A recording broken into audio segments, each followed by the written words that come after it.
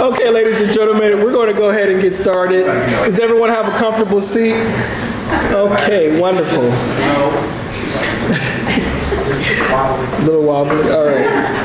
I want to thank you all for being here this morning on this very cold and snowy Wednesday morning. And a special thank you to Dr. Good for not canceling school today. Yes, I'm being a bit selfish when I say that because I did not want to reschedule this event. When Principal Otto Magley welcomed students into the new West High School 86 years ago on January 28, 1929, I believe that he knew he was not only welcoming them into a fascinating edifice that ranked high among America's finest schools, but that he was also welcoming them into a new era of innovation. Both Principal Magley and famed architect Howard Dwight Smith, who designed the Ohio Stadium and this building, knew that the comprehensive educational experience of West High School students could not and should not be limited to the four core: English, science, history, and math, but that courses of study like drama, chorus, art, and woodshop also have their rightful place in progressive academic institutions like this one. They had it right then, and I'm glad to say that we're getting it right again. As the principal of this great school, it is my distinct and high honor to welcome you to the West High School Fab Lab.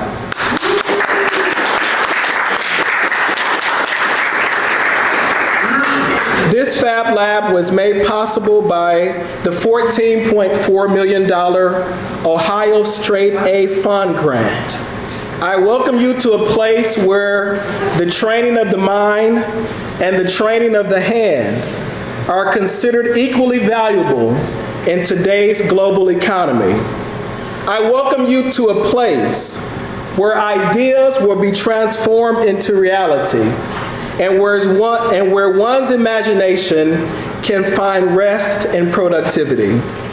I welcome you to a think tank and a maker space set aside for the sole purpose of satisfaction through fabrication.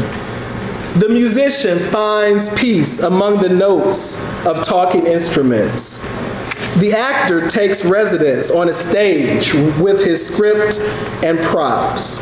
The reader would live in the library, warmed by volumes of stories and rivers of words.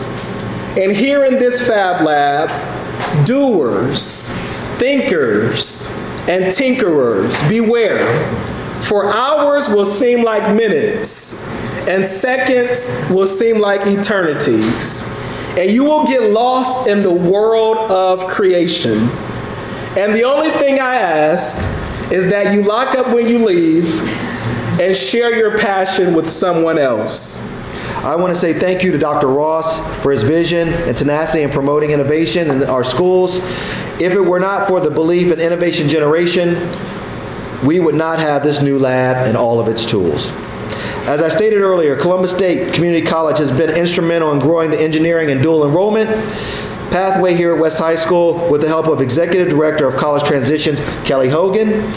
It's my pleasure to introduce the President of Columbus State Community College, Dr. David Harris, to speak more about the importance of preparing students. Dr. Harris.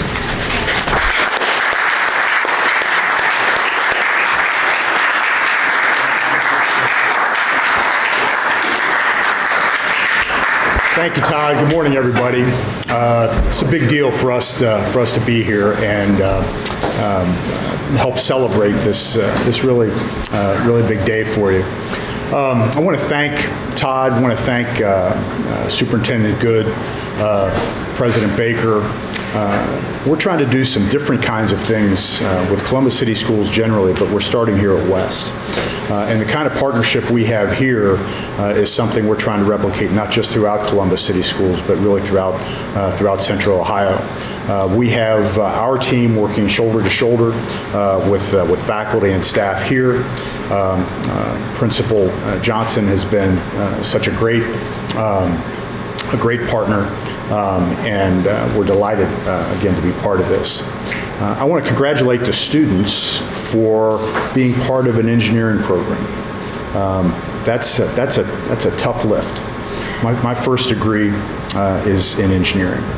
I had no idea that I didn't know this was a job when I was your age, right? So you hear a lot about, you probably hear this from your friends, man, engineering is so narrow, it really limits your options. How can you decide that so early? That's what you want to do. Just the opposite is true. Engineering and technical education opens every option for you.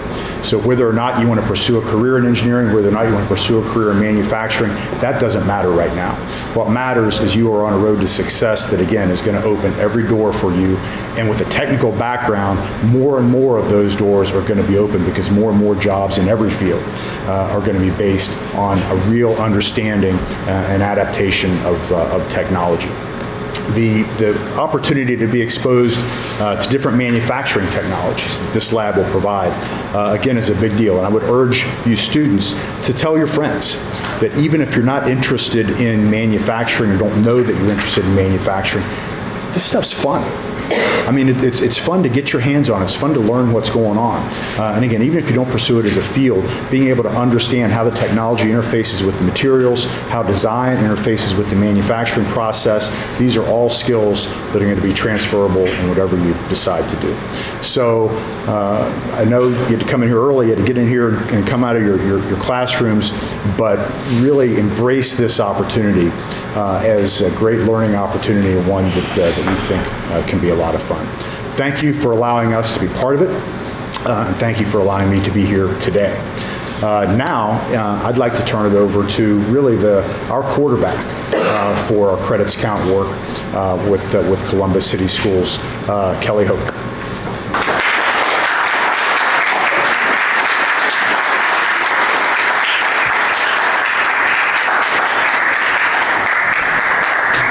Thank you. I've never been called a quarterback before, so I'm actually very excited.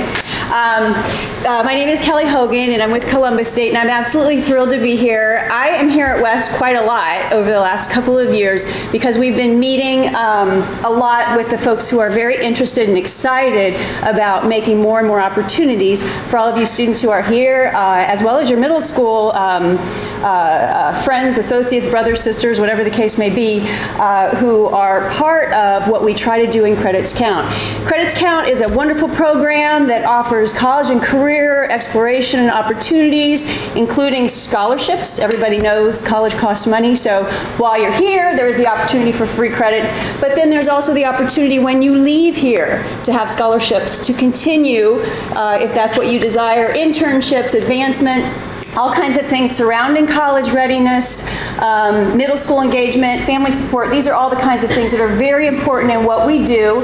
And so these are the folks who started it off, made it all possible. Some of those faces you'll recognize, but this is indeed a partnership with AEP, with Columbus City Schools. Obviously, the City of Columbus is very excited about it as well. Columbus State is very excited. And so these folks, though they may not be able to get all the snow moved in time for absolutely everybody to get here who we can hope to be here, they can move mountains when it comes to red tape and getting things possible here at West High School and across the district. So we are very appreciative of that. These folks, though, are some of the folks from your school and from mine that help make things happen. We work very, very closely together to come up with the right classes to make a pathway into engineering possible for each and every one of you, if that's what you want to do. We make college classes happen here, and we offer those credits, obviously, for no charge, and provide you with the technology, the textbooks, whatever it is that you need to be be successful. These folks are working hard, along with others who aren't pictured here, to meet and figure out how to make things possible. And it's not just the administration. This is it takes a village kind of thing. So in this picture, you'll recognize probably more people, if you can see it. Sorry, it's a little small. But advising, academic advising, knowing what comes next, what you need to do to be successful, your guidance counselors here being a part of that, programs like I Know I Can, your teachers, all of these people, we work together to build a network of support to help you figure it out. I mean, coming into high school, being a freshman isn't easy, right? You got to figure out high school. Well, we're suggesting that while you do that, you also start figuring out college. That's a lot to figure out in one time. So we actually have, for those of you who may not know yet, we have an advisor actually here stationed at your high school to be able to help you and your family figure out what it means to be a college student or what it means to be ready for a college class. And of course, you have some fabulous teachers here at West who do the great job of helping you prepare for your classes now and what comes in future. And they are an integral part of the planning team so that what we do is only enhancing what is already here at West High School. And we appreciate their input very, very much. So the learning opportunities, it's more also than just the college classes. It's introducing you to things that you might not have seen before or done before. We have other learning opportunities. This was, well, you know, I may have been a math teacher, but I was never an engineering teacher, so I can't exactly explain everything that I may show on these slides. But these things happened here, and things were made, and using engineering processes and thoughts. And so I think that one of the exciting things about engineering is you get to do things with your hands. You get to make things. I think math is fun. I just love math. It's so logical, it's clear, but a lot of people don't feel that way. And so the opportunity to actually have hands-on learning opportunities like this wonderful lab that is surrounding us, I know that for folks who are interested in engineering, that's exciting. And so these opportunities that are offered here and for middle school students to come here and to become engaged, that's the kind of thing that we want to do. And learning is fun. When you get to have fun, you get to make things, you get to work in a group. That's what happens in the real world. You don't go out there and just do everything on your own. You become part of a team that creates things, that does things, and that's what we're trying to work as a team, Columbus State and Columbus City Schools team to do, to provide these awesome learning experiences for you here. And learning, I think, is much more fun with power tools. So I had to throw this in because it's very exciting to watch young people grow and learn and experience new things. And so when I saw those pictures, I was like, wow, that's really cool. So, you know, there's a Dr. Seuss book. Dr. Seuss's the birthday celebration is coming up next month, and I'm sure you're all familiar with the book, Oh, the Places They'll Go. There's a section in that says, oh, the places you'll go, you'll be on your way up, you'll be seeing great sights, you'll join the high flyers who soar to the heights. You won't lag behind because you'll have the speed, you'll pass the whole gang, and you'll soon take the lead. Wherever you fly, you'll be the best of the best. Wherever you go, you will top all the rest. Except when you don't, because sometimes you won't. I'm sorry to say so, but sadly it's true that bang-ups and hang-ups can happen to you. Well, there's always the good, and then there's always the tough in life. But I want you to know, even though the picture may be a little dark, there are people in that picture and people in the previous pictures who are there to support you and help you. There's your family, there's your counselors, there's your academic advisor for Columbus State. There's all the people in this building who wish you well, your teachers, your administrators, and we are all here to help you be successful in making this transition. So I don't want you to forget that, because you have amazing places that you can go, and we're happy to help you have that opportunity. And with that, I would like to thank you for your attention, and I would like to welcome the Columbus City Schools Board of Trustees President, Gary Baker.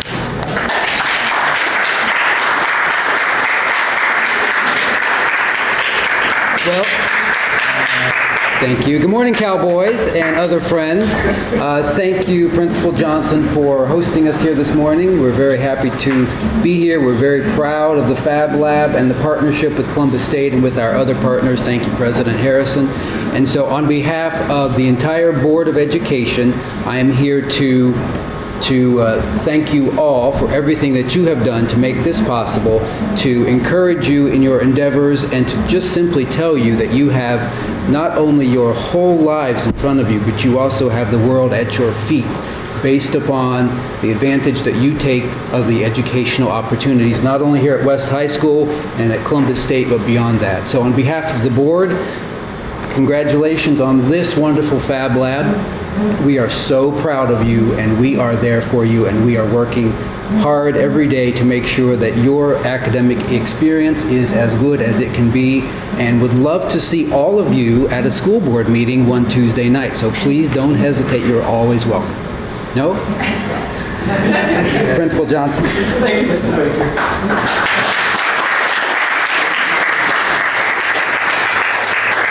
Thank you, Dr. Harrison, Ms. Hogan, Mr. Baker. I feel the love in the room. And as I look around the room, there are so many people that have helped to make this day possible. But before we get to the actual ribbon cutting, I would like my assistant principal and someone who has been instrumental in making this room happen, along with Mr. Lucas Check, who can't be here today, and Dr. Timer Grace Mayo, the other assistant principal. I would like Mr. Greg Wisniewski to come up and give everyone a quick overview of the equipment that is in the room as I work on this video presentation.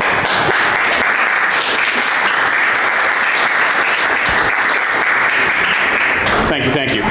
All right, so there's a lot of people crowded in here, and the equipment, I'm going to kind of point a little bit and describe some of the equipment that we have, and I somehow became a little bit of the equipment specialist once equipment came involved, so if there's any questions afterwards, I'll try to answer them for you. Starting right behind the camera, we have a Graphtec CE6000. That is a vinyl plotter, and it's a vinyl plotter. It's for cutting vinyl, but it will also draw on paper as well, so our CEA students, our civil engineering students, will actually be able to use it to draw full-width blueprints for their projects that they're doing in class, as well as we can cut vinyl for various projects, as well as any other material in that millimeter range. Right to the right over here, we have a Gravelgraph, which is a French company, an LS100, which is a laser cutter and engraver, and that uses a focused laser to cut on media between 12 inches deep by 24 inches wide, and again, that can be used for cutting vinyl, could also be used for cutting wood particles, acrylic, and also engraving on those. Right over here, to the left of the screen, we have our Uprint 3D printer, which is actually processing a file right now, and that again is used for doing three-dimensional printing of files coming out of our Autodesk Inventor program. So students are modeling and creating their own three-dimensional images and figures, and then can print directly from the computer, and then we use it and drop it in. What's next to it is actually a lye bath, which is a very high pH base solution that dissolves the support material and leaves just the image that the students created in their file. Behind me and to my left, actually to my right and my left, we have IMCO. This is a CNC mill, and this is an IMCO CNC lathe. And two different distinction factors in how they operate. In this particular, the mill, the bit turns and the stock stays still, and then it uses the CNC, which is computer numeric control, to tell the bit where to go. So essentially, again, you're going to design a part, you're going to create tool pathways, and then tell it to go ahead and cut the material. And some common materials is Delrin, which is a type of plastic often used in bushings in automotive suspension, as well as block aluminum. And then the lathe uses the same materials, but instead of the bit turning, in this case the stock or the blank turns, and the bit stays stationary, and then it'll move on on two axes, three axes really, and to cut out of that material. And then lastly, as far as the modern technology and probably the showpiece as far as size is concerned in the lab is a Techno HD series CNC router, and that's coming from Techno CNC out of New York. This is a 48 by 48 inch table, 3-dimensional router, cuts on a Y, X, and Z axis. And again, students will actually be able to make 3-dimensional figures, pull them apart into 2-dimensional shapes, nest them on a plane, and then send them to the router, and it'll go and it'll cut into that and cut those shapes out, and then students would be actually able to take those and assemble them back together and have a full-scale 3-dimensional figure. Often used in cabinet making and design, and being more popular now also in set design as far as the movies. A lot of special effects props or whatnot are created out of foam and cut out of foam on these machines, and then plastered over and turned into what it essentially looks like a large-scale piece, but is multiple layers put together. We have some basic hand tools to aid in the process behind us there. We have a small tabletop bandsaw, jigsaw, and drill press. And not to forget, sorry, one more back in the corner, and I'm sorry I didn't mention it, but we haven't trained on it yet. We have a Motoman robotic arm, and that is will be used to train students in the code writing for robotic arms, so that they're learning the basic operations, so that they are able to go into manufacturing facilities that use robotic arms and actually be able to not only run, but even provide code to create simple functions for the robotic arms. And that's a basic rundown. One more back in the corner, I'm sorry, it's not fully up, I forgot. We have a Lincoln Electric welding trainer, an actual welder and trainer giving the students feedback on their welds. What you see right there right now, up on the right, is our ventilation collection filter system, and then our welding stand, and I believe in the bottom corner is the actual welder. Our gas tank isn't in there right now. We're still waiting for our welding surround, which will be installed here shortly. All right. Thank you, Mr. Wisniewski.